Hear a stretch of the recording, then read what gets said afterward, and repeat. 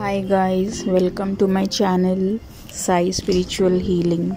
Hope everything is fine at your end.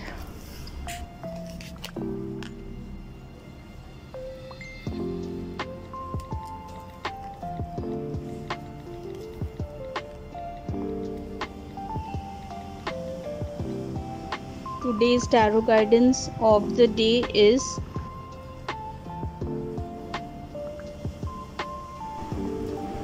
the Emperor is all about power, structure, stability, authority, and a father figure. When this card appears in a reading, it is a time to think logically and rationally about your situation. Rules, stability, and structure are central to the current situation. If you have a position of leadership, use your intellect to make the best decisions of your team.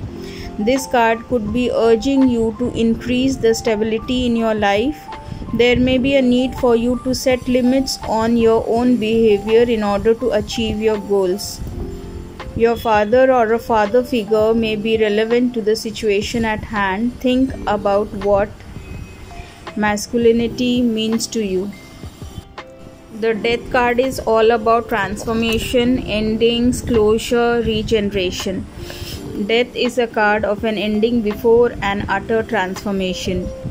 It is like the caterpillar in a cocoon on the verge of becoming a butterfly. It is time to get rid of what is no longer useful. Seek closure before moving on. You may be about to end a job, move a house, or end a relationship. This may not be an easy change, but it is necessary for your maturation and well-being. If you have been feeling stuck, this card is advising you to look around you and decide what to let go of. Only when you free up stagnant energy will new things come to you. If you are going through a time of painful loss, find solace in knowing that you will look back at this time as the beginning of a new chapter in your life. Let go and trust in the universe. Page of Pentacles is all about practicality, cautious, new job or project, new investment, new studies. This card could represent a person you know or will encounter, or some aspect of yourself that is present or need to call upon now. The Page of Pentacles is a youthful, dependable, practical person. He is willing to work hard to gain new knowledge and skills. He is often a student. He is a loyal friend who will give useful advice.